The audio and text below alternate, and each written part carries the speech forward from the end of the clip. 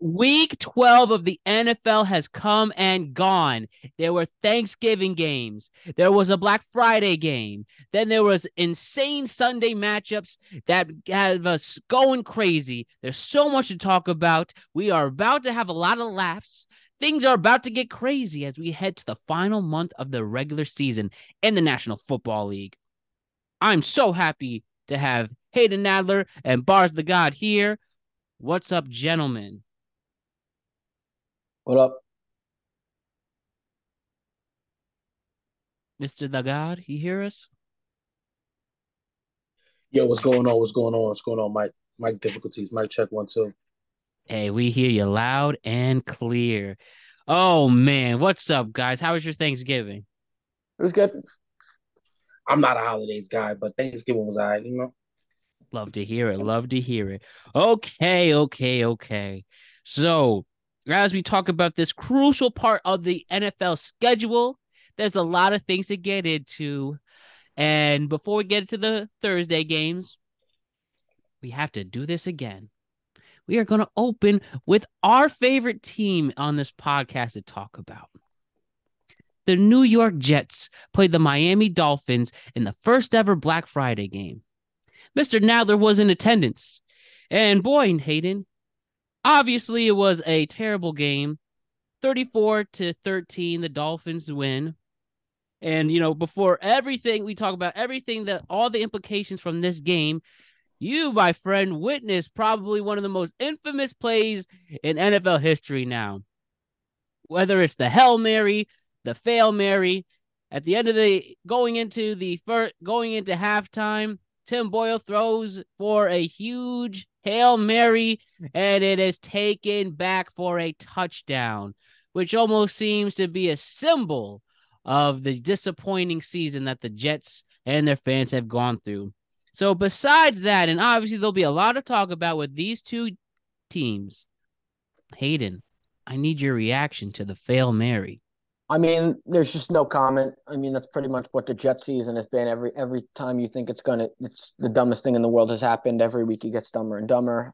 There's really nothing much to comment on. You have Tim Boyle at quarterback. It's what you really expect it to be like. It's really just no comment. You have the butt fumble, the Hail Mary, as I like to call it now. And yeah, the Jets every week, instead of, like someone said, they embarrass themselves in front of a national audience when everyone is watching. Every year it's on the holidays. They ruin every holiday. Thanksgiving, it's the butt fumble, just an absolute train wreck. And the Jets are just an absolute nightmare without Aaron Rodgers. There's just nothing that they could do. Lazard was inactive, a healthy scratch. He's another guy that has not panned out. Just like half of all the Rodgers guys he signed have been absolutely atrocious. If we're giving him all the power, Aaron Rodgers, he knows what he's doing, whatever. Obviously, he doesn't, because all these guys that they've signed have been awful. Lazard's been terrible. Cobb's been terrible. Billy Turner hasn't been good. Just everyone that he's basically lobbied them to sign has been absolutely horrendous. The defense, albeit hasn't played the best the last 2 weeks, but the defense has been a good unit all year. They're just giving out because their offense cannot move the ball at all.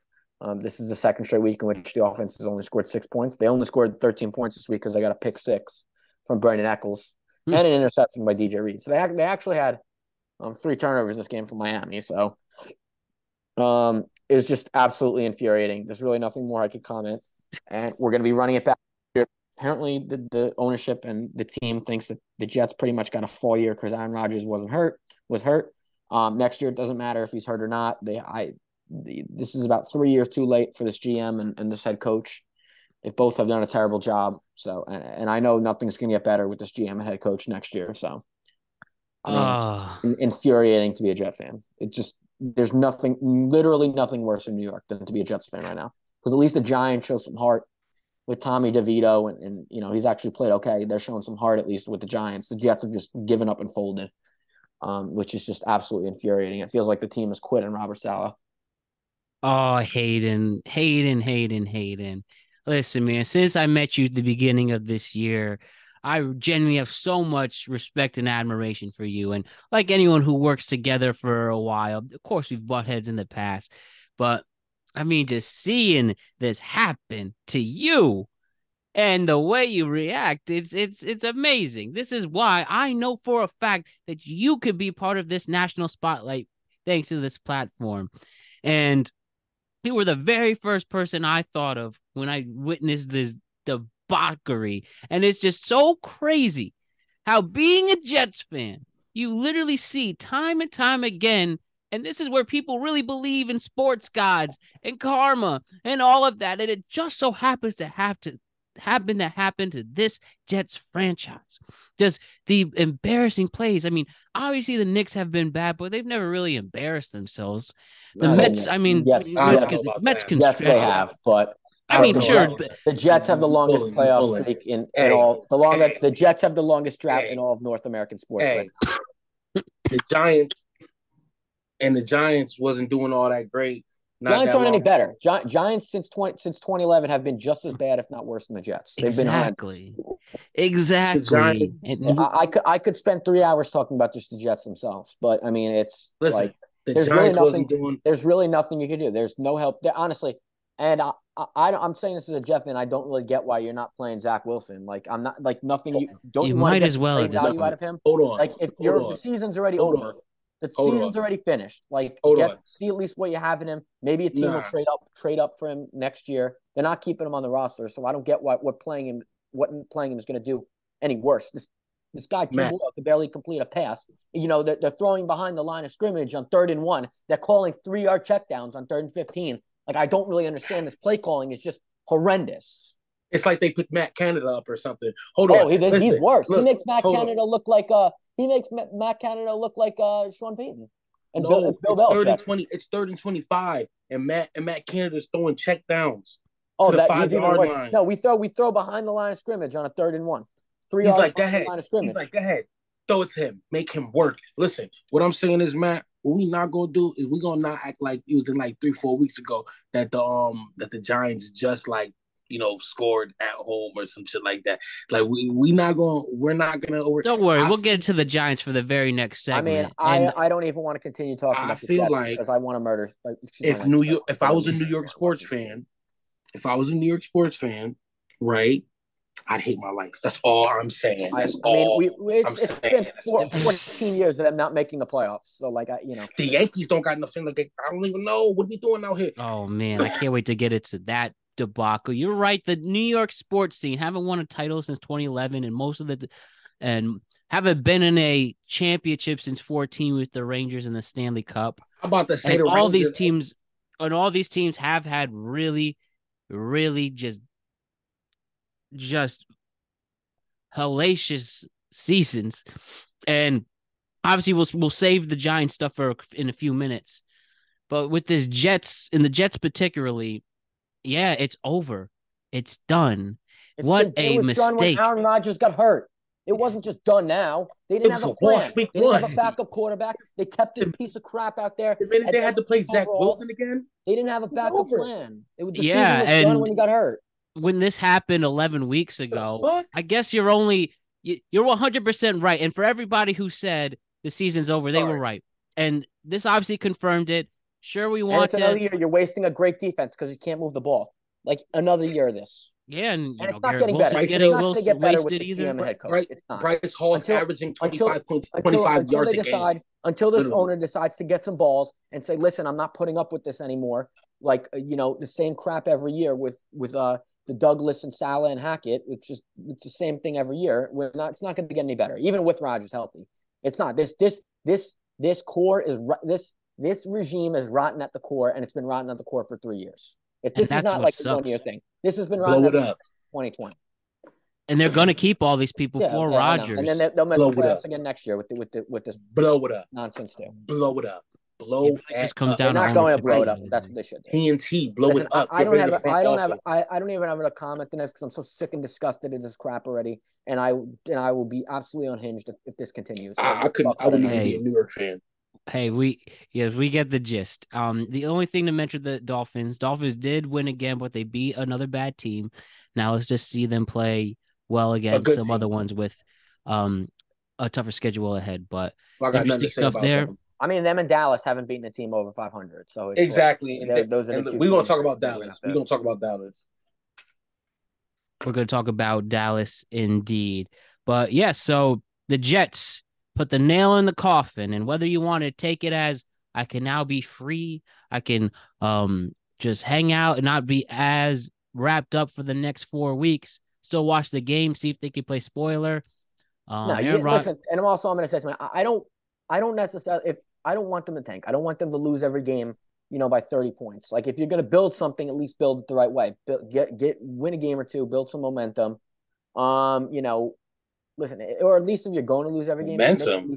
at least make the games close. So that way, at least you have something to build towards next year. Like losing every game by 30 points is not going to help. It's going to cause division, friction. Yeah. And it's just unfortunately that the players aren't going to be happy if this staff comes back if they're just going to give up. So they're going to have to play at least hard the last couple of games, and they probably will win a game or two at the end of the season because they play Washington, they play New England, they play Atlanta. Like they have a couple of games they may steal. Wouldn't it be funny? And this isn't my take, Hayden, but if you truly beat the Patriots on the final game of the year and you finally end that very long losing streak, and then you'll be responsible for possibly having the Patriots have a number 1 overall pick. And then getting Caleb Williams. So. It's not funny. Such is life. It's a disaster, but it's whatever. Whatever happens. All right. Them getting the number 1 pick isn't going to change the fact that our roster needs to be improved significantly, whether they have Caleb Williams or not. Like the roster's terrible. The roster's terrible 1 to 53. There's so many holes that are not just the quarterback. The offensive line is the worst in football right now. One of the worst. It's. I mean, unless you saw Chicago's O-line is pretty awful too. Chicago and Minnesota have bad O-lines too. So if that game was a freaking disaster or something. We can let go of the Jets for now, and we'll see where they are next week. But as for the Giants and the Patriots, who, let's be real, played a very bad game against each other, but somebody had to win, and the Giants won. The Giants won. They edged the Patriots, and Tommy Cutlets is, I guess, the greatest quarterback the Giants ever had with the hype he's getting. And I'm not saying this as a hater. I'm Italian, and obviously I'm very happy for our fellow Italians doing well. Maybe the hype is a bit too much, but I mean, there's nothing to be upset over it. But, good for Tommy Cutlets being able to get this win for the Giants and the G-Men. And technically, they're not out of it. I don't expect them to run the table, but at least giving them some competitive football at the end, we'll take that. And the Jets, whether it's Bailey Zappi or Mac Jones, we know that it is just going to end in disaster. They are going to definitely get a top 5 overall pick, and Bill Belichick is probably going to go. And this matchup, which really has had some insane has had insane battles between the two franchises for the past decade. And when they're both at their wits' end, it just resulted in a boring football game. But that's all I really have to say here. I'm happy the Giants won. Happy the Patriots lost. But it's really going to be insane how the Patriots are really going to get a top 5 overall pick and just continue some good strides. But I guess such is life, right? I mean, what do you have to say about both franchises here? Tommy DeVito has actually done a pretty good job this season as an undrafted rookie quarterback. He has a higher passer rating than Anthony Richardson, Will Levis, Bryce Young. He's actually done a pretty good job. I mean, he has 7 touchdowns to 3 interceptions, Tommy DeVito. The guy has done a really good job for what he's given. And to be honest with you, at 4-8, you win a couple of games, like you're right back in it. Like so give the guy a chance. I mean, listen, you have kind of a lost season right now, but that being said, you win a couple of games, it's gonna be an interesting story because you're playing Green Bay, who Green Bay just beat Detroit right back in the race at 5-6, considering they're only half game behind Minnesota. So that game on Monday night actually is gonna have some playoff implications between Green Bay and the Giants. So give Brian Daboll and his staff a lot of credit for keeping them together in kind of a lost season. It's a completely different attitude and environment in the Giants than it is with the Jets. I can confidently say I trust Brian Daboll and Shane more than I trust Douglas and Saleh.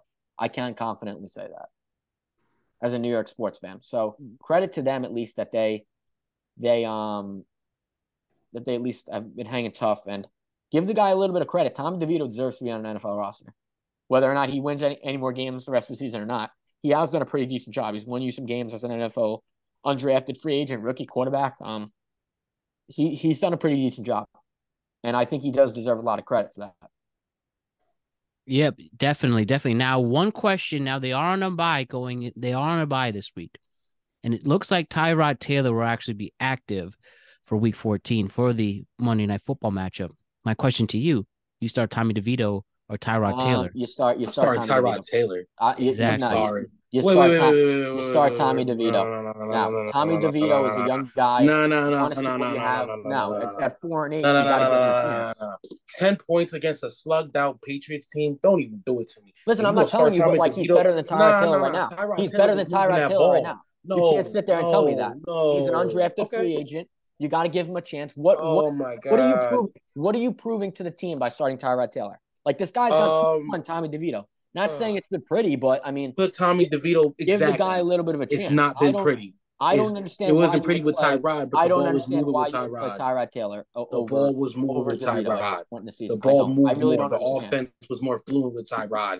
DeVito stalls out a lot of times. I'm not watching that. I'm not paying. If I was a Giants fan, I wouldn't be paying for 10-point victories. Bro, they beat the Commanders with Tyrod Taylor. I want to say it was Tyrod Taylor, not Tyrod Taylor. They when they beat him 14-7 he wasn't phenomenal. I mean, Tommy DeVito has actually been better. Tommy DeVito threw for 279, 2 touchdowns, and 0 interceptions. He's been better. Yesterday? On Sunday. Versus the Commanders, he threw for versus the Commanders. Tyrod Taylor threw for 279 and 2 touchdowns. Against the lackluster Patriots. Let's see if Tommy DeVito's doing that against Tommy DeVito, same numbers, had pretty similar numbers also versus the Commanders. Tommy DeVito threw for a couple of touchdowns versus the Commanders also. So the numbers are getting skewed because they're playing bad teams like the Commanders suck.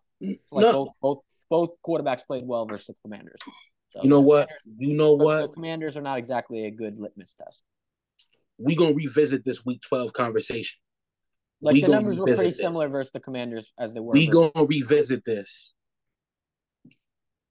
I think you play Tommy DeVito, honestly. See what you got. I think Tyrod Taylor be the backup when he's healthy. Like, that's what I would do. I think you put Tyrod back on the field. Listen, at 4-8, they win a couple of games. They're still right in it, Matt. I know that's a crazy thing to say, but nobody's taking it.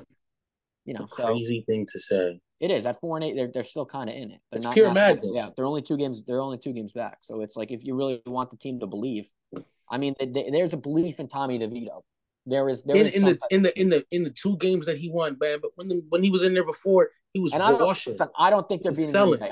I think Green Bay is a playoff team right now. And Green Bay is going to crush them. We're going to talk about Green Bay in a second. I mean, you play the Eagles twice. I don't think they're winning either of those games. So, I mean, you got a couple more games that are winnable. But, I don't think Tyrod would in those games either. But I'm saying at least the offense looks more fluid. All right, man. I don't think it looks more fluid with Tyrod than it does with Tommy DeVito. I actually don't agree with you on that. All right, we'll see. We revisit this conversation. Excuse me.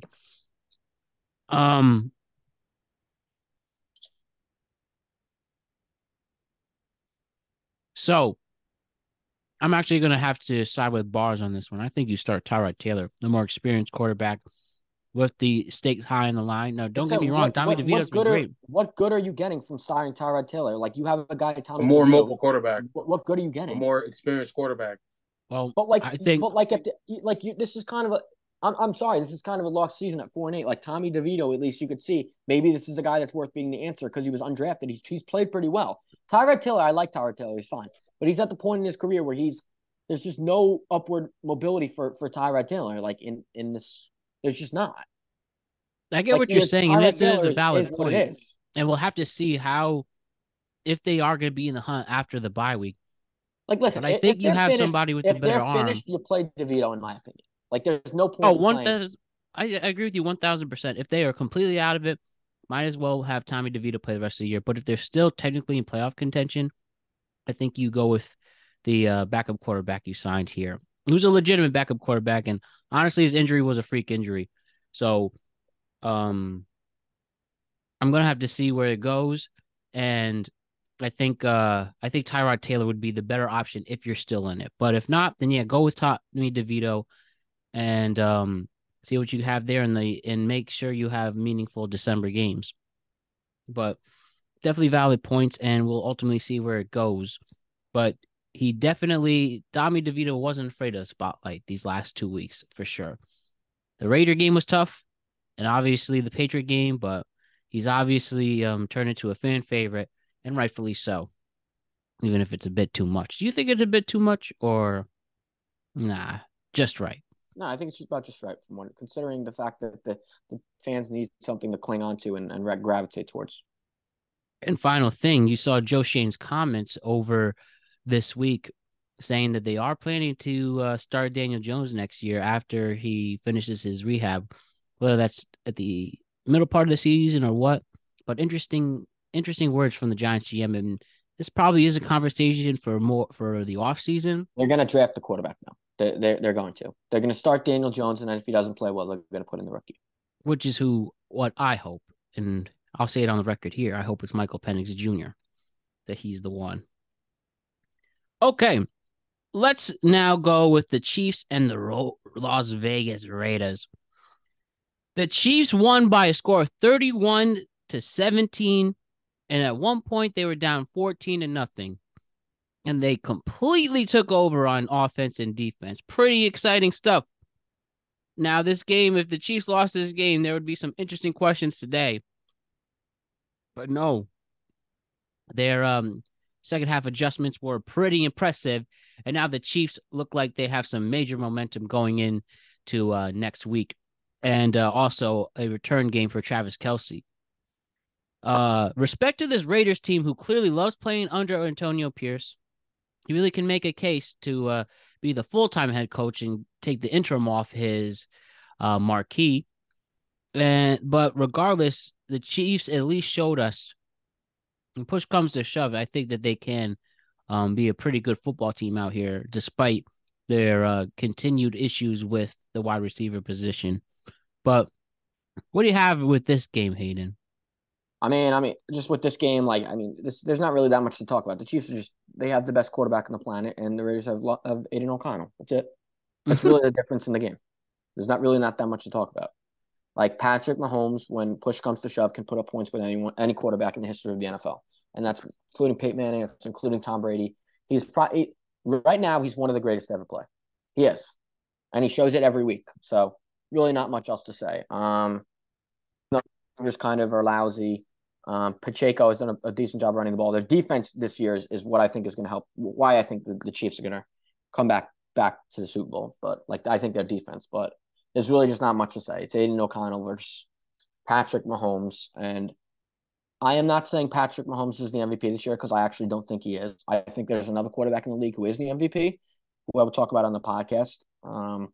But I mean, Patrick Mahomes is the best quarterback to play right now, and he shows it every week. Do I think he's the MVP? No, because I think he's the best. I don't think he's I don't think he's as valuable as another quarterback that we'll talk about later in the podcast. But I mean, at the end of the day, it's Mahomes versus Aiden O'Connell. There's really not much to say other than the fact that Mahomes put the team on his back like he does every week. Very crucial for him to put his team on the back. Maybe if this was quote unquote an off year for Mahomes, maybe in December he's finally shown who he is again. Nah, clearly making the case for that. It's just their defense is tremendous this year, which credit to Steve Spagnuolo. He's done a really good job with that defense. Mm-hmm. Absolutely, and getting Chris Jones back was very crucial. It doesn't matter who's coaching this team. Vegas. They just don't have enough talent right now. They don't. They have enough talent at some of the positions, but they don't have the quarterback. And until you get the long-term answer at quarterback, they don't have a CJ Stroud, they don't have a Trevor Lawrence. They just don't have that guy right now. And Aiden O'Connell's fine. Aiden O'Connell's going to be in the league. He's pretty decent, but he's just not that dude. So that's it. That's really all there is to talk about. I think there's a lot more to talk about with this game, though. With the Eagles and the Bills playing a thriller in the late window on Sunday night. So the Eagles rally and stun the Bills in overtime. Yep, it seems that the Bills messed another game up, and I think they're going to have a pretty ugly ending. Or what do you think? You don't think so? I don't see this as a game the Bills messed up. I mean, their own Josh Allen, including overtime, is on 6. Josh Allen is playing on MVP level. Like it is not at all Justin Fields this year.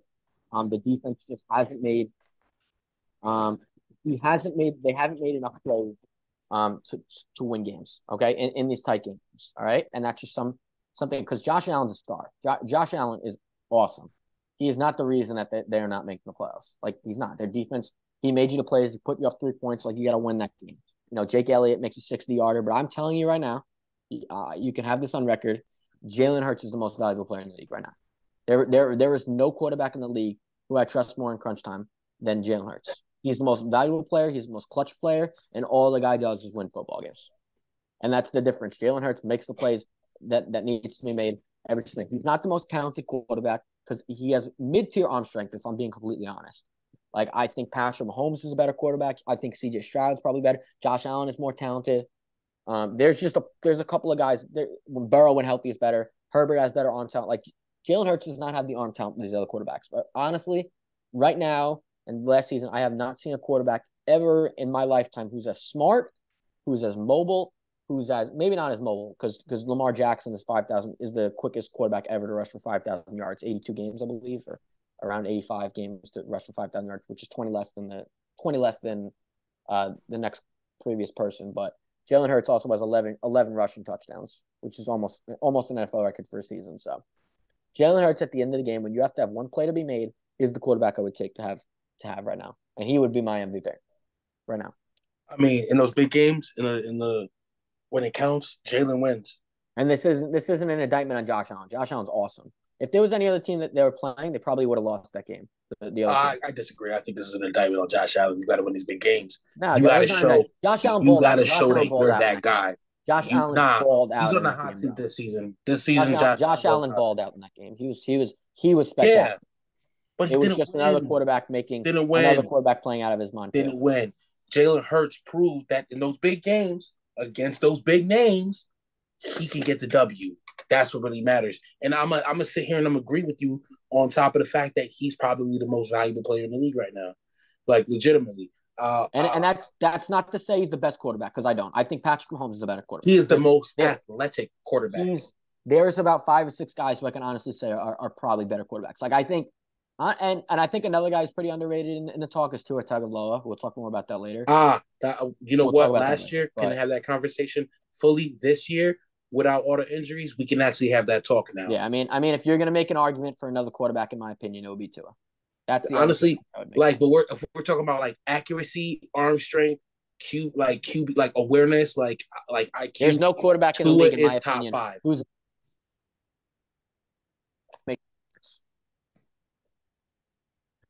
what would you say about some of the criticisms to McDermott this season though?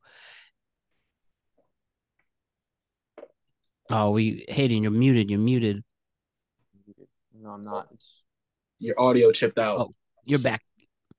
You know, I mean, I would say Sean McDermott should be getting a little bit on the hot seat. I agree, but I mean, I don't really think it's more. They have good talent all around, but at the same time, you're seeing at the end of the day, there's too many injuries on the defensive side of the ball. But I mean, their window is ticking. I think there's a couple other teams in the AFC who are better positioned right now, and we'll see. I mean, they played Philadelphia, so it's hard to really put too much stock in that game. But I mean, it is as a Bills fan, it must be pretty frustrating this season. It is frustrating, but I want to see how the rest of this month goes for the Bills. I mean, for the Super Bowl favorites in here, the Bengals, their season's done with no Joe Burrow. We'll see what the Bills are. The Chiefs obviously will be fine, but I like things looking a little different than what we expected. But the Eagles, is there anything also about the Eagles with their low point differential that though they are not a 9-1 team, some people say like they're not playing like 10-1 team. Some people say, oh, this team isn't playing like a 10-1 team. I would say that's ridiculous. They win. I would disagree with that wholeheartedly. They win every game. They win every game when it matters. They're winning, like legitimately. Like you tell me whether or not a 10-1 team, like their defense is holding out, their offense is scoring. Like they're literally winning games minus that one muff up, like literally. Yeah, exactly. That's the point. Do you want your championship winning team just to win games or dominate? Yeah, they haven't really been dominating this year, but that's just a conversation between the hardos and the regulars. Like what? We want to dominate like the Cowboys and the Dolphins and not win against like their teams, or we want to like I don't know win these games and like I don't know. To me, Hey, the W is the domination. there you go, man. There you go. And moving on, we had the Broncos and the Browns play. The Broncos won their 5th straight game. Called it. They started 1-5 and now 6-5, and they're making a real case to be a playoff team. And that's my first question here.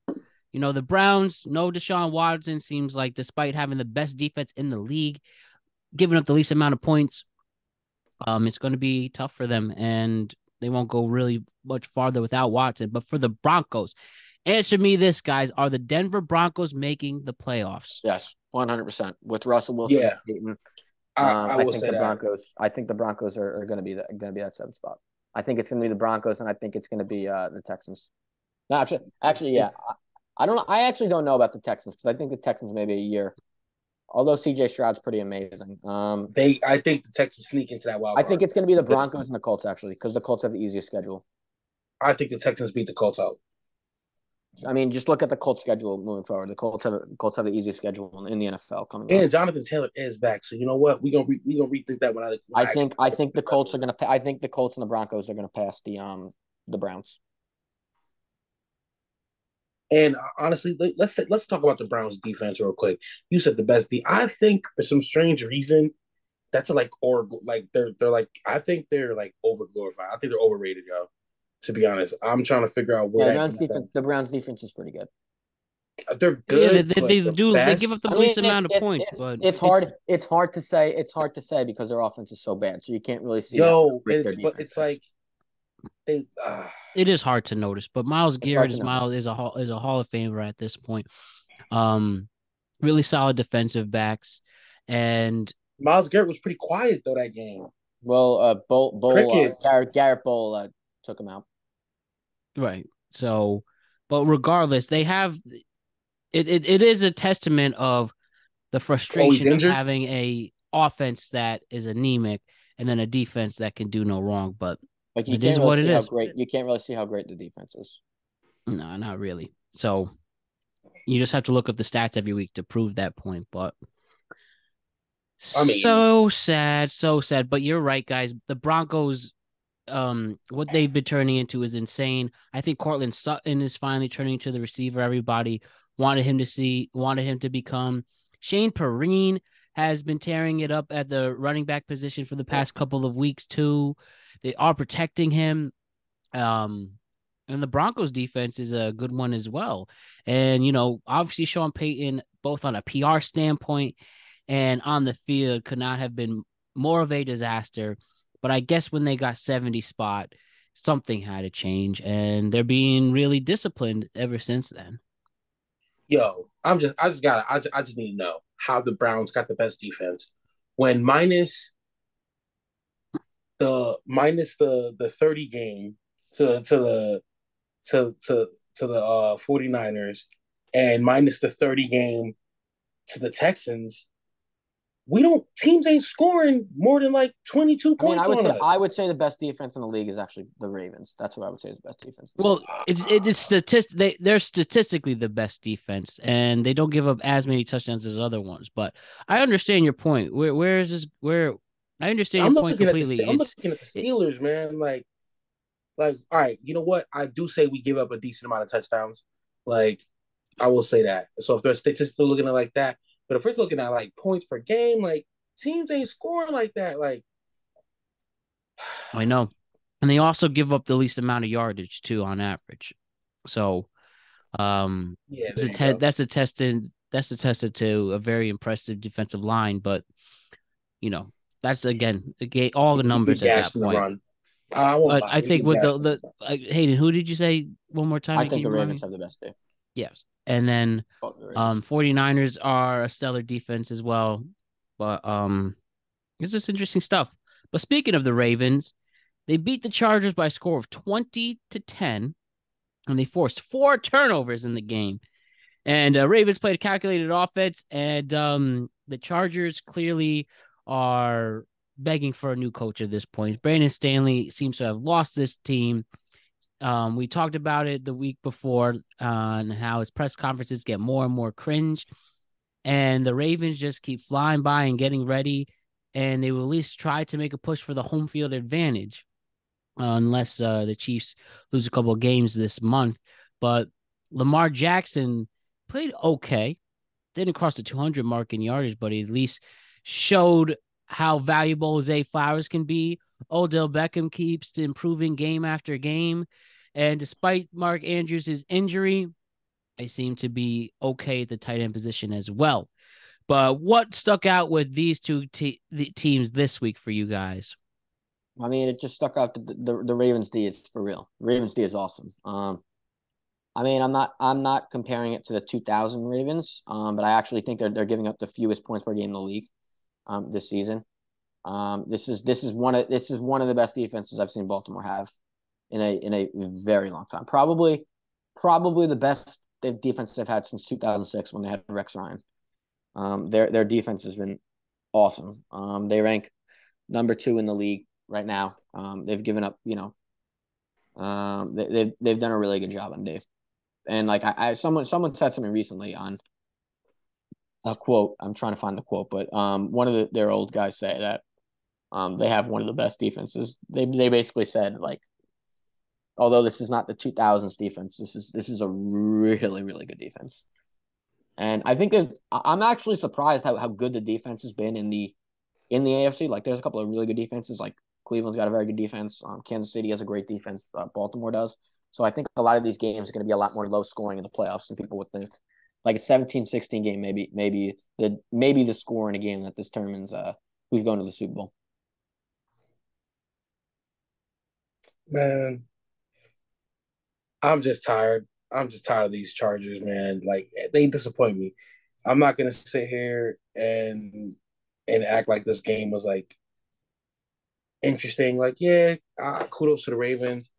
I hate the Ravens, so I really don't want them to win anyways. But man, like, is this a Justin Herbert thing or is this a coaching thing? I think it's a little bit of both. I mean, Justin Herbert is not won the big game when it matters most. His record as a starter is 30-30. So I do think actually, like, when the game matters the most, he kind of comes up small. So I mean, I think he's a little overrated, to be honest with you. It doesn't help that he has Brandon Staley as his coach. I think it's more like a psyche thing for the Chargers. Yeah, And I don't know. does he have the I got no. ability to get out of that psyche? The Baltimore defense is being compared to the 2000 Ravens. I mean, who did they pick up? Roquan Smith really turned that defense into like something that's different. Like, I'm not gonna sit here in front. That defense has really changed. They picked up a couple other pieces that really look at it. And what is that? Kyle Hamilton. Last year he was a rookie. He showed a lot of good glimpses. They're giving He's up just improving this year. they're giving up the second fewest yards per game, behind minus Cleveland. And Lamar Jackson hasn't had a stellar defense behind him in his career so far. And maybe that's the difference maker. Excited to see how this push to make up for his bad play sometimes. Because as good as a quarterback he is, he has low IQ in my opinion. They're the second. They've allowed actually only 16 total touchdowns, which is the fewest in the league. They've actually allowed 9 fewer touchdowns than the Browns. So that's interesting. The next very good team. The second closest defense would be I have it right here. Is the 49ers. Very good team. It's a very good team. So the Jaguars and the Texans played each other. Big divisional game. Jaguars hold on and win by a score of 24-21. Do you think the Jaguars prove they are worthy after this big win over Houston? Yeah, I do actually. I do. The Jaguars have been they've been finding ways to win. Doug Peterson has done a great job as head coach. And I think this is the year where they're just slightly better than the Texans this year. I think the Texans are a year away. This year is, I think, the Jaguars. I think the Jaguars will win 11 games and win this division. But that being said, the Texans are closing the gap, and I think that the duel between C.J. Stroud and Trevor Lawrence is going to be one of the best quarterbacks duels in all of football in years to come. And I also I think like that. Indianapolis too, if Anthony Richardson can stay healthy with the job that Shane Steichen has done as the coach for the Colts, they're going to be pretty good too. So that's good. It's going to be an interesting division. Definitely.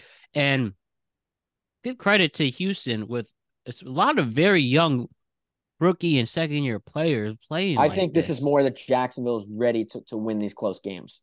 Do I think they're as good as the Chiefs and the Chiefs and the Ravens just based off the eye test? No.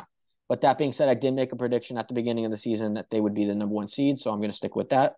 They've won a lot of the games. They've won a lot of tight games. So, and you get to play the next 2 weeks. You get to play the Bengals and the Browns. 2 games, which to be honest with you, I think they can win and should win those 2 games. And the schedule eases up, and then you play Tampa, and you also get to play the Panthers and the Titans. So the schedule is looking really, really favorable. I mean, minus that Baltimore game, I also agree that they could win 4 out of those 4, excuse me, 5 out of 6 of those last games. Yeah, they could. Legitimately, I think they handled the Browns. I don't think it's going to be like a easy win against either the Browns or the Bengals. Maybe more so the Bengals than the Browns because the Browns have a better defense. It's too like all these teams surprise you too. So like Carolina, like Tampa Bay, they could come out like the NFL has a lot of parity. So one of these teams could be Jacksonville. But I mean, I do think they'll win majority of the games to finish the season. But you've seen how but the Jags don't play good against great defenses either, though.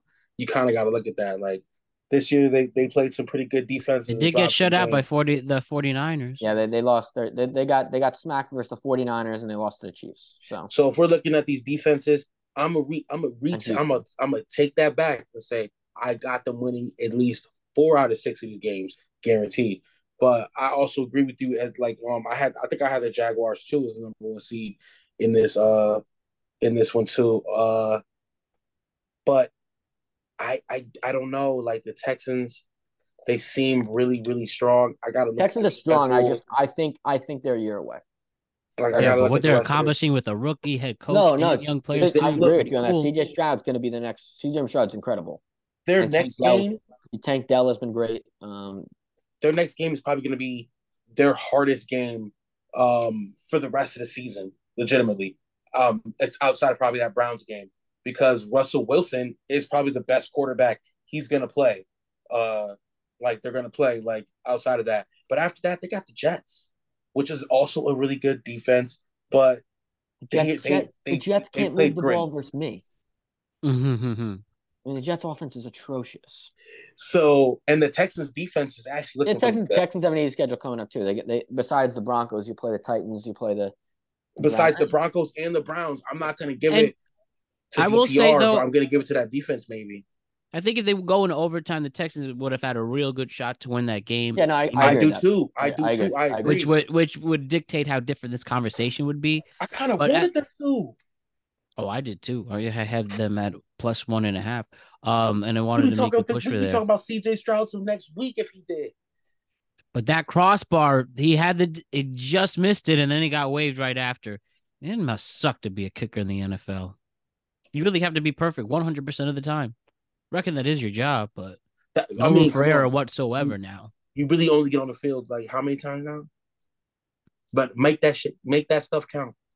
I know 58 yards, but just 5 yards under the record. And yeah, too bad.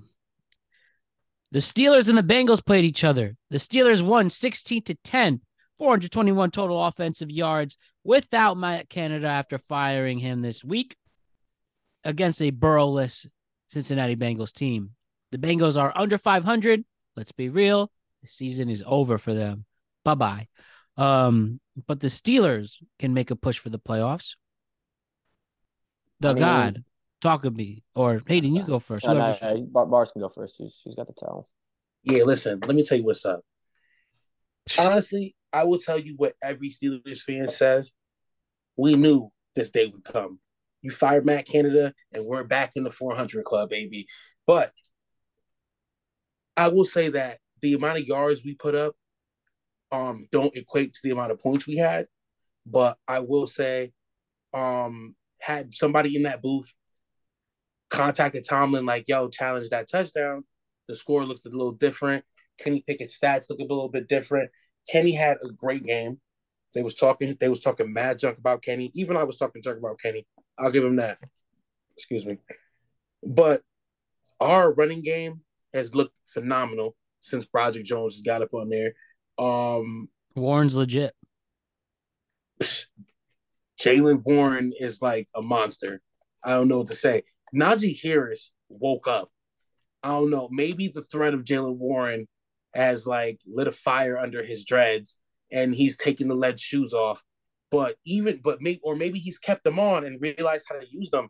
But you saw that one play where it looked like the ball was dead, and then he just pushes through like the entire line and gets like 5 more yards. Like, it's ridiculous. Like, the Steelers offense, we got Coach Sullivan and Eddie Faulkner. They're both the interim offensive coordinators and play callers. Right now, the Steelers are trending up. We look like we can take the playoffs. Let's see if we can sustain this. Pat Freiermuth is back. We opened up the middle of the field. We've addressed a lot of things that fans have been crying about, asking for. There's still a lot of things that I see that could stop. They could throw a lot of plays out. On top of that, Kenny is getting better, but he's missing some plays that me, as not a quarterback, I could see that. And I'm like, you know what? That would have been a better play. He missed one to Darnell Washington. He missed one to Pat Freiermuth. But other than that, the Steelers are looking great. I'm sorry for the Bengals. Joey Porter Jr. is looking like a lock this year. A couple ticky-tacky fouls, but it is what it is. They got to work through that. He's a rookie. You know what I'm saying? Pat P has really turned his season around, going from like looking like the old man in the sarcophagus to looking like he got some juice back in his system. A lot of injuries really slowed us down, but you got people from the practice squads coming to make interceptions, big plays. The Steelers look like they're back. And I just got to take a quick look at the rest of our schedule, but honestly, I think we have a solid shot in the playoffs. Like, in one of them big, like, honestly, I think we're good this year. I don't think we win in the Super Bowl, but the Steelers are back, baby. You agree, Hayden? They had some type of offensive explosion is ridiculous. They scored 16 points. You still have Deontay Johnson, who's just like looking like, like, where's the ball? Like, the ball's right in front of you, dude. Like, show some effort. So everyone's knocking them on that, but there's still some concerns I have. Do I think it was better than what they've been in the past? Yes. It was the first game they outgained someone all season. So I'll give them credit for that. The defense is really, really good with TJ Watt. Joey Porter Jr., like you said, the defense is 2.5 sacks. The defense is really, really good. So they're going to be in every game. I think they should make the playoffs. I think they're very similar to the Browns, but they have a slightly better. I think they have a better running game, and I think they also have a better quarterback. So that's why I think I would give them a slight advantage over finishing the season over Cleveland. I think Kenny Pickett is better than any quarterback the Browns have. So I think the Steelers should be a playoff team this year. But I mean, we'll see. The defense is really, really good. So I mean, if Kenny Pickett can start to play well, Kenny Pickett is a winner. He won at the University of Pitt. He's great in crunch time. I actually think you have a quarterback that, although may not be the most surprisingly or explosive quarterback, he does make the plays when it matters the most. In all seriousness, so. I actually am hearing right now that Kenny Pickett has a surprise ankle injury, so that's something you have to monitor moving forward, which is interesting. So hopefully he can kind of move around, but he's going to be on the injury report coming up. So they got to see how he is because he's dealing with an ankle injury. So it's going to be interesting if they can, that would mean the return of Mitch Trubisky. He will be limited in practice. Don't wish that Eagle. I also think Mitchell Trubisky is one of the best backups in the league, if not the best. Actually, I think he's. Do not wish that evil on me, Ricky Bobby. Mitchell Trubisky's the best. He came in and threw an interception. I'm not. I mean, no, he's had experience. He's a pretty decent backup, Mitchell Trubisky. I want Mason Rudolph. And Yeah, so I mean that's all I really have to talk about for this game. Give me one of Sanders' little helpers before Let's before talk you about put another game. Mitch Trubisky back in. I was big on Mitch Trubisky being our backup too. Is the crazy No, thing. I Mitch was really Trubisky's big pretty on good it. as a backup quarterback. He's really good. I'm No, being honest. because him and Justin Herbert share like the same record as a starter. So no, like no.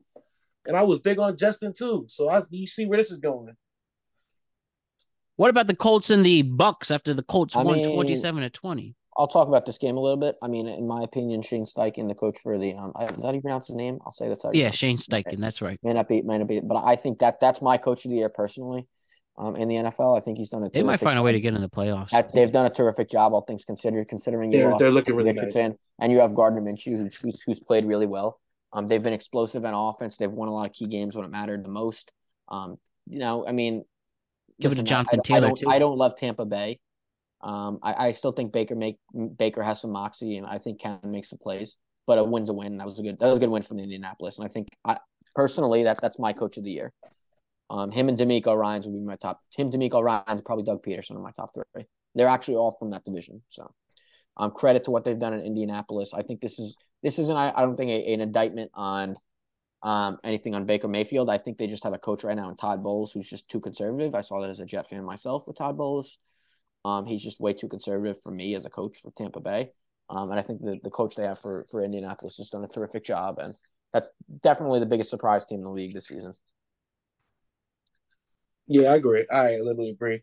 With everything, like they're gonna take like the playoff spot, literally, maybe, but like yeah, because that AFC is looking kind of wild. Like now it's looking No, crazy. there's a lot of teams that could theoretically. Yo, seriously, and it's looking crazy. But even if they did make the playoffs, I'm not big on them. You muted yourself, Hayden. But you were saying, Bars, Uh, um, yeah, like they could definitely sneak in, but there's a lot of teams that are looking crazy. But even if they got in, I'm not big on Gardner. Like, you know what I'm saying? Like winning me the games. Like I mean, I'm not saying he's a great quarterback, but he's done a really good job. All things he's a considered, you have a competent running one. back in Zach Moss who's done a good job. You have Pittman Jr. yeah, I if mean I was the Jets, JT I'd just look got into taking hurt, but like I do think they lack some explosiveness on offense. I do a little bit. Very good But I look, mean, line. he's not they've done scoring a good job touchdowns. hanging around. He's putting up yards. He's hanging them around. He's keeping them there. He's allowed and I mean he scored a touchdown And it's too physically. bad. It's So actually too bad that they don't have Anthony Richardson because I actually think they would challenge for the division this year with Anthony Richardson. that would Anthony Richardson's really explosive. I mean, with Jonathan Taylor whatever you coming want back, to think about yes. his passing ability, the guy moves like a freight train. Like And with Jonathan Taylor coming back, yeah, that you know what I'm that's saying? that's Like why I said he should have ended his holdout earlier, Jonathan Taylor, because you got a rookie head coach who's pretty good. You got a running quarterback who's mobile. You got a wide receiver. You got a pretty decent wide receiver in Pittman. Like there's some you got a complimentary back in Zach Moss who's been awesome this year. So there's some pieces there for Indianapolis. Like I picked the Bucks to win this game, but I should have known better to pick on Baker every time I knock on him. Like Baker's trash, anyways. But I should have put this on the Colts as a team to win this, as opposed to Baker being able to get the Buccaneers a win for like literally. But Gardner, he scored physically a touchdown, but like he's gotta put up at least a touchdown or two if he really wants this team to go further though. That's just really it. But the same thing goes with my boy Kenny, so I'm not really gonna, knock him too much. It's crazy that the Buccaneers are only a game out of the NFC South. It's still crazy, but That's hard. And speaking I'm of the looking at NFC South, real quick, Matt, before you get on that, and I'm just looking at like the Colts schedule and shit. Like they play us after their next game, if I'm correct. Or sorry, they play the Titans, the Bengals, then they play us, the Falcons, the Raiders, and then they play the Texans. Honestly, their schedule, because the Falcons are wishy washy, the Raiders are wishy washy. We're gonna be a tough game. The Bengals could be a tough game. The Titans are wishy washy. We'll see what happens. They could probably make a wild card. speaking of the NFC South, we have somebody's got to win this division matchup that took place this past Sunday where the Falcons and the Saints played each other. Falcons got the huge win, and they take the lead in the division officially. Hayden, you're very high on the Saints I earlier mean, this I've year, been very high in the Saints, but they've just been a complete and utter disappointment. I especially mean, Derek Carr. it helps when two of your next three games are versus the Giants and the Panthers. Two winnable games. I even think Detroit's a winnable game too, because Detroit has not been playing well. I mean, but also that being said, if the Falcons play the Jets, who can't even move the ball on Mace, that's a game the Falcons should probably win too. So they both have bad schedules. It's going to come down to they play the oh my god, the Falcons play the Jets, the Buccaneers, the Panthers, the Bears, and the Saints. So they have a bunch of winnable games there too. So I mean, who's going to win this division? I mean, it's going to come down to the last week of the season, January 7th. So I think both teams are 5-6. Probably both teams are going to be like, I don't know, like one's going to be like 7-9, and one's going to be 8-8, and that's probably going to determine who wins the division. So there's I really got not much. There's really not much to talk about in terms of this yeah, game. I mean, Derek Carr makes the bro. big mistakes. Jesse Bates returned that for a pick six. Like it's just one of those teams that's just going to luck into the division, probably like last year, winning 8-9, and it's And then get you're gonna kicked out have and then you're gonna lose. either have Yo, Arthur Smith coaching a home playoff game or Todd Bowles, or not Todd Bowles, Arthur Smith, or I mean, who knows? Maybe the Buccaneers will get a run. So Or you're either gonna Dennis have Todd Allen. Bowles, Dennis Allen, or Arthur Smith. Probably three of the worst coaches in the league coaching a playoff game, which is pretty scary. But And what's crazy about the Falcons too, and figuring out who even their quarterback is. I mean, Desmond Ritter looks like he's the guy for now, but if you're going back and forth I with mean, him and they Heineke, lose to the Jets. That they might bench their quarterback because you can't lose to the Jets. With I mean, to be honest with you, that's a game the Jets knowing the Jets, they'll probably end up winning that game because when nobody thinks anything of them, that's the game the Jets usually beat someone. So I don't know. right? I'm just spitballing there, but there's not really that much to talk about in this game, in my opinion. So yeah, I So agree. why don't we I got move on to the Titans and the Panthers, where the uh Titans won 17-10. I really thought yeah, I thought the me and Panthers Hayden would picked win this game too, but I didn't. exactly. I did not. I don't know how you guys thought that was gonna happen. I I don't like I I don't. This is another game. I mean, Will Levis is. It's good to see Will Levis progressing a little bit. Bryce Young continues to struggle. It's looking like a mistake this and that's time why I thought they weren't gonna win is instead of because he C.J. struggled as Stroud. well. But that being said, they just fired Frank Reich, which is Exactly. crazy. 11 game into And the they season. fired someone else too. That was a shocking. I ridiculous in my opinion. But I mean, they have the worst owner in sports right now. The And they Carolina fired the Panthers OC too. with David David Tepper. Tepper. He's just been atrocious.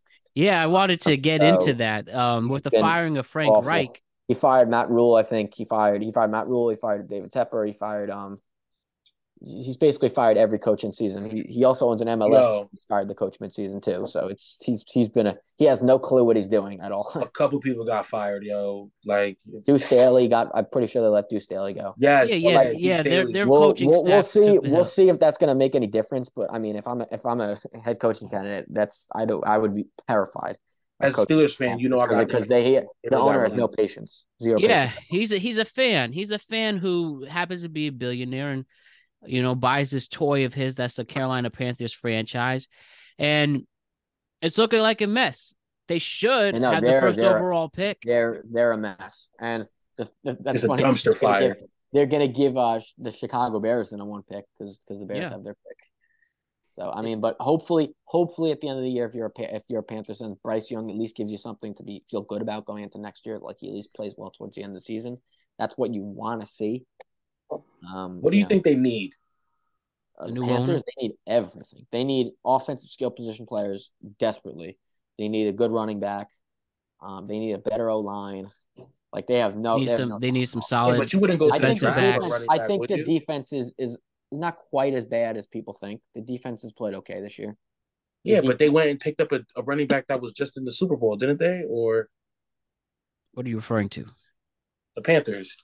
Well, Who's their running back right you're now? talking about Miles Sanders? Yeah, he's been a very big disappointment. Yeah, I know.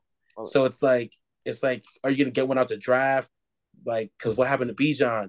And then it's like I don't know. Are you gonna pick? Oh, they needed someone for the line. Do they need a receiver? Yeah, it's really too bad. Frank Wright's a good coach. He will pay him. He will get paid at least, but it's At the end of it, we've learned that it's all about better. We've seen number one picks struggle. Like Jared Goff struggled a little bit with Jeff Fisher in his first year, and then became a Pro Bowler and led them to a Super Bowl. So, and Jared Goff right now is one of the better quarterbacks in the league till they lost to Indeed. And so, I mean, we've seen this before. You got to give a guy a little bit of time. Jury's still out, but hasn't looked great so far. It doesn't mean he can't turn it around. Nothing promising, at least. No, and people, and I won't say the hype factor because Kyler Murray's returned and he seems okay. He's had an okay NFL career. Maybe he's a bit of a jerk, but he can play when it matters the most. So I won't throw the hype factor in, but gotta step it up these last 4 games in the season. Jeez, 5 games. Why don't we talk about, speaking of that, the Rams and the Cardinals? The Rams stay in the hunt after a stellar 4-touchdown game by Stafford. And as I say, every single week, the Cardinals are rebuilding. You also didn't talk about Kyren Williams, who rushed for 200. That's right. The return of Kyren Williams after being on IR. 143 yards. He had a monster game. 204 yards total with 2 touchdowns. So he had a huge game. And they're going to be an interesting team going down the stretch. Them and Green Bay are going to compete. I think them or Green Bay is going to pass Minnesota for that 7th spot. I do.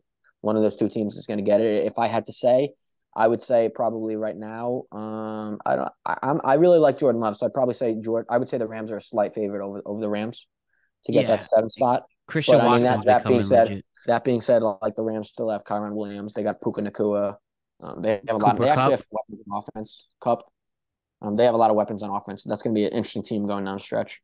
Higbee can be an asset when all things line up. Obviously, Sean McVay. Sean McVay. So I mean, they're going to be a tough team. The Packers have the head-to-head over the Rams, which is I think something that's going to be, looked at. Mm-hmm. I mean, if you ask me, the Rams could beat them. The Packers easy. I mean, the Packers beat the Rams this year 20-3. So did they have Cup then? I believe they did. Yeah. I don't know then. Maybe, they had Cup that day. They had Cup that day. They held them to 2 yards for 48, 2 receptions for 48 yards. And they also had Brett Ripien playing at quarterback instead of. That's what I'm saying. That's also a difference maker. But I mean, I would take Carolina. I would take Green Bay over Minnesota. I don't think Minnesota is going to hold on to that 7th spot. I don't. There's just too many question marks going on with the quarterback play there in Minnesota, in my opinion, for them to hold that last spot. I think Green Bay is in better position to get that last spot. Green Bay and LA are in better positions to get that spot than Minnesota. If they had Justin, even with the returning Justin Jefferson, I want to see also what Seattle does. To be honest with you, because I think the Seahawks are a little bit inconsistent. But I mean, hopefully they can. If the Seattle plays their game, I think the Seattle should make the playoffs this year. But they also have Dallas and the 49ers coming up. So I think you got to win at least one of those 2 games, which is probably the Dallas one is the better bet. I mean, you get Dallas, Seattle, you got Dallas, the 49ers, and the Eagles in 3 straight games. So the scheduling gods didn't give Seattle any shortcuts. And also with Kenneth Walker being out, that's a huge loss. Someone's going to make the playoffs that nobody thought was going to make the playoffs in the NFC. Somebody is. That's why, with these games, that's why, the Giants still got to win a couple of these games. You never know. Meaningful December games. That's the name of that's what we look forward to. And why don't we now transition, because we actually just hit all the Sunday games, to the Packers and Lions, where the Packers won 29-22. Lions did make a little bit of a push at the end, but the Packers dominated and throughout most of the game. And it's games like this where people feel that the Lions, even if they are, let's say, a top 3 team going into the wild card weekend and maybe even host a wild card game.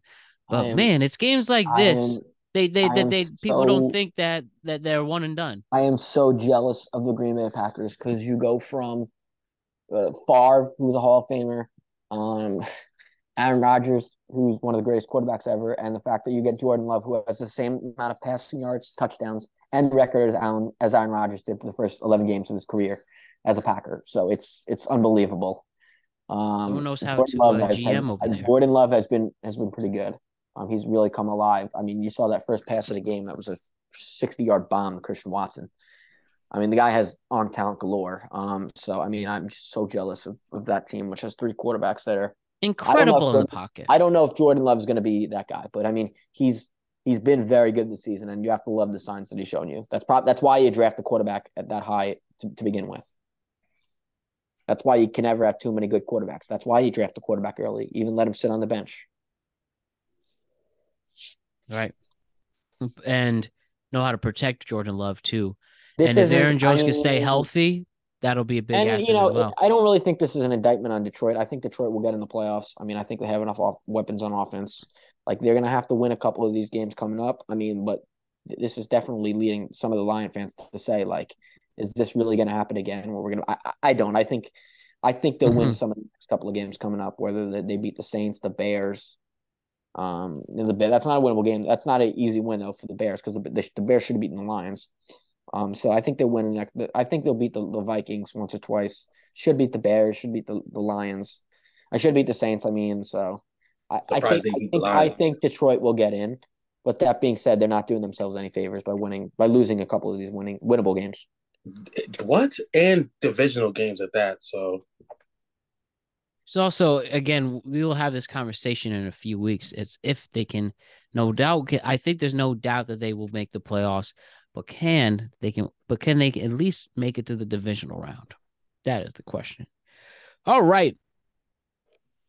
Moving on to the next Thanksgiving game, and those Packers and Lions, Jack Harlow's awful halftime show has to be addressed. It was awful. Yeah, it was terrible. I didn't watch it. I mean, I don't really care enough about the halftime show, to be honest, but it was terrible. His stage was about the size of like this big, and Dolly like this big. I was gonna say, good transition. Dolly Parton, the Dallas Cowboy cheerleader, 77 years old, looking like she has a body of a 25-year-old. I mean, it's, I'm not gonna comment on that, but I'm sure we all will age gracefully like that, but I hope I age like that. But the game here, with the Cowboys dominating the Commanders by a score of 45-10, it's just another example of the Cowboys beating down another bad team. It's pretty much. But I mean, that being said, Dak Prescott's playing at like another level, so you gotta look at that and say you gotta be really pleased at what you see from Dak Prescott as a Cowboy. Dak Prescott, he's been really good. Like, I'm sorry, yeah, he has been really good. He has been really good. Like, I mean, Dak has been.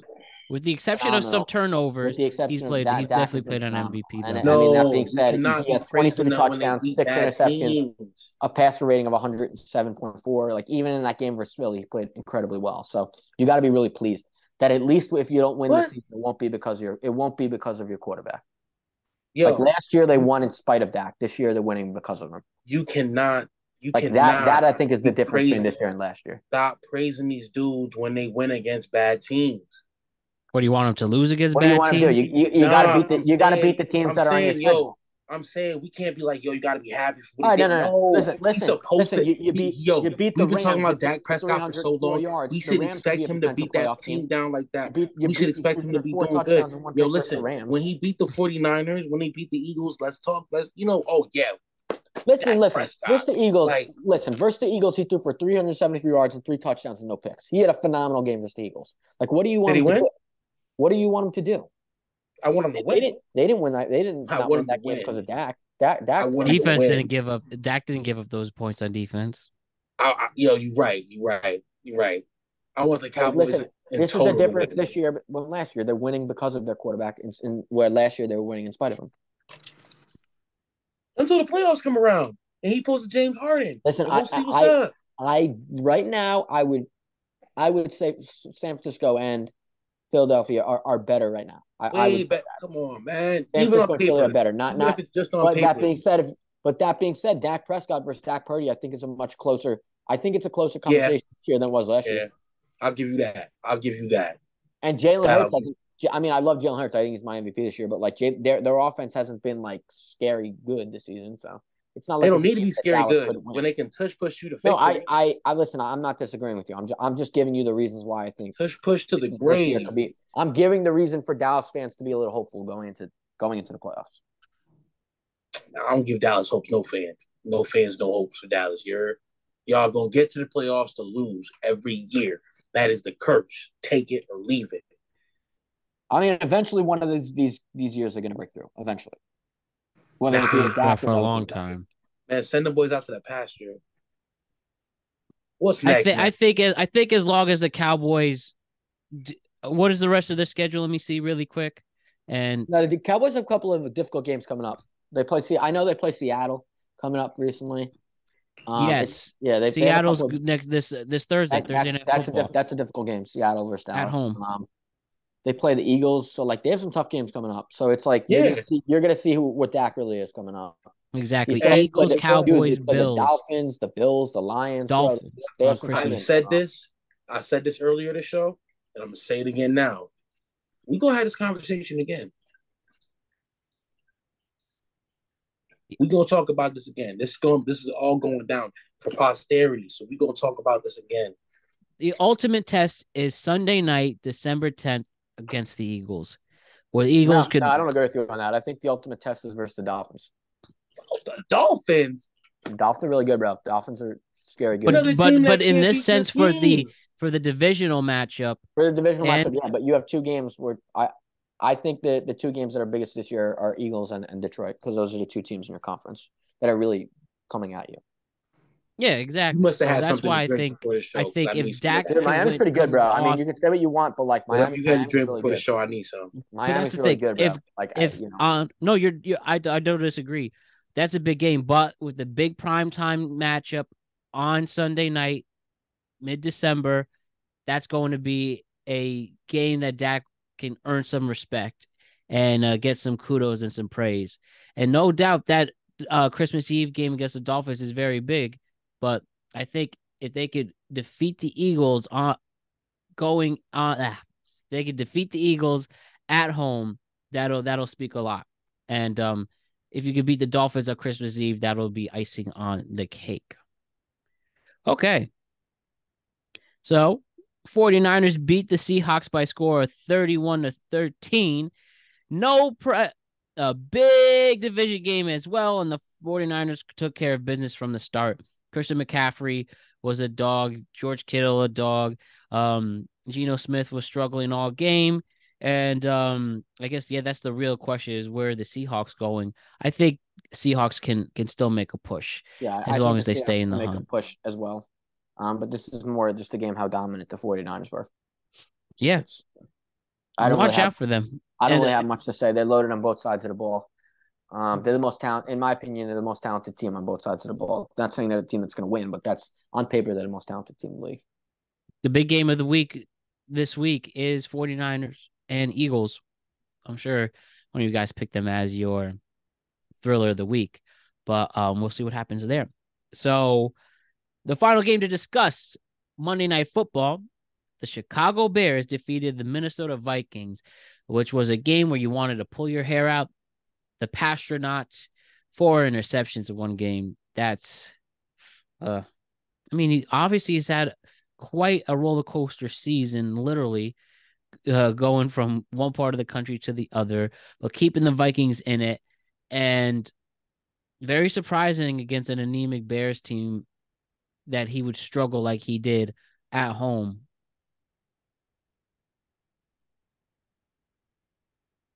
I mean, is this what game? Yeah, this is for the Bears and Vikings. Oh no, this was just an awful game all around. I have limited faith in Josh Dobbs now. I think Minnesota's going to fall off. Hopefully, Justin Jefferson helps them, but and now they fall off the cliff. Like I said, it was a nice story now, but like I just don't see them really competing that much with this guy quarterback. I don't. It's just it's sad because Kirk Cousins was playing as one of the best quarterbacks in the league. If you have Kirk Cousins, they're an obvious playoff team. And I honestly think you're really seeing what like Kirk Cousins missing him. What happens to this franchise, because Kirk Cousins is a beast when he's healthy. Crazy enough, that's actual facts, and I won't disagree with that Kirk Cousins statement, because I find Kirk Cousins sometimes wishy-washy, but statistically, dude, since he's been in Minnesota, he's a beast. Remember when people said Kirk He's one of Cousins the to best the quarterbacks in the league Jets? when he's healthy. Remember that? I mean, Yo, that's all. I mean, Justin Fields. Luckily, hopefully, you win some games down the stretch. I mean, that win probably saved Matt Eberflus's job. But the fact that it was a 12-10 game when you turn Josh Dobbs over 4 times in a dome is pretty bad. But I mean, yeah, that's all I really have to say about this game. All right, why don't we just go into our picks then? If you remember, we're picking 3 games. The game of the week where we think it'll be a lot of fun, the thriller of the week, if you will, the game that's going to be special. All right, What are our picks for all this right. one I'm for gonna that? give you my I'll give you my lock. I'll give you I'll give you my lock, my upset of the week, and then I'll give you my favorite game of the week. So hold on, just give me 1 second. My computer's loading. so what we Oh, doing? good. We doing dud, game of the week, and upset. Yes. All right, and my computer's about to die too. So if it dies, I'll. All right, we got to make this quick then. Hayden, why don't you, if you have it in front of you, why don't you tell us those 3 games? All right, just 1 second. Just loading. Okay. I mean, my game of the week. I'll give you my game of the week. I think I'm going to give you my game of the week is going to be I actually think this is going to be a really good game. Actually, I think people aren't going to. I think the 49ers Eagles should be the game of the week. I'll give that as my game of the week. The I'll give you my upset of the week. Upset of the week. I'm going to take the give me the Saints over the Lions this week. That will be my upset of the week. Good pick. And then the lock of the week.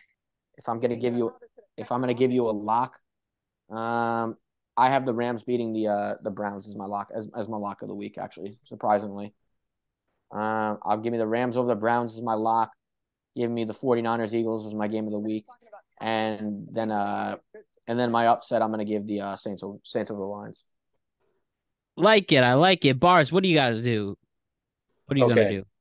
For my game of the week, I'm gonna do 49ers and Eagles as well. I think that's gonna be a great game. It's really gonna it's gonna show us 2 high-powered offenses, 2 high-powered defenses. We're gonna see what's up. The NFC powerhouse is gonna go at it. For my upset of the week, I'm gonna go Chiefs Packers with the Packers upsetting the Chiefs, yo. Like I Ooh, really why see is that. that? Justin That's a good upset. I was Jordan actually going to Love take the Packers over the Chiefs. A good one. Jordan Love is on a nice little rise right now. His last game, he looked way more poised than he's ever had. Like he was delivering. They beat the Lions. They beat the Lions. Like the Lions beat themselves, but Green Bay had some assistance in that butt whooping. So like that, I'm gonna choose them for my upset of the week, and for my game to avoid or the dud, like uh, mm, I'm gonna go with shoot. I don't know. I'm gonna go with Dolphins Commanders. Stay away from that game. Uh, they probably got Dolphins like taking the spread, all that stuff. I think the Commanders like pull out a cheeky little win, mess up Dolphins' whole game. All right, I'll end it off with the upset of the week. It is going to be the New England Patriots defeating the Los Angeles Chargers at home, only 6-point underdogs. And I think they can easily get that game going, and I think they can win by as much as a touchdown. And don't be surprised if that is the case. If Brandon Stanley is joining the unemployment line, and he will lose his job after losing to a 2-9 Patriots team. Moving on from your upset to your lock of the week, I am going to put myself out there and say that the Miami Dolphins are going on the road to handle the Washington Commanders pretty mightily, where I expect them to continue this amazing offensive run that they have going for them.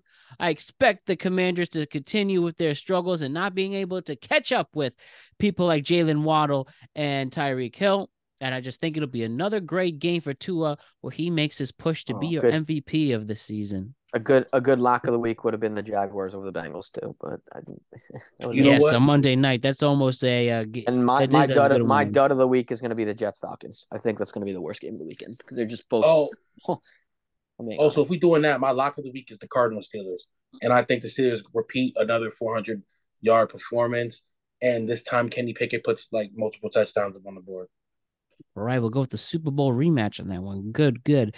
And then for me, the thriller of the week, it's obvious. It's the San Francisco 49ers and the Philadelphia Eagles, where San Francisco's actually opening as a 3-point favorite on the road. And I think they could cover that spread. And it's going to be a game down the wire. They are having beef on social media. The 49ers are very salty after losing Brock Purdy thanks to not Miles Jack, thanks to Hassan Reddick taking out Brock Purdy and breaking his elbow in the first quarter of the NFC Championship. And I think they are going to get their revenge. As the Eagles embarrass the 49ers on their turf,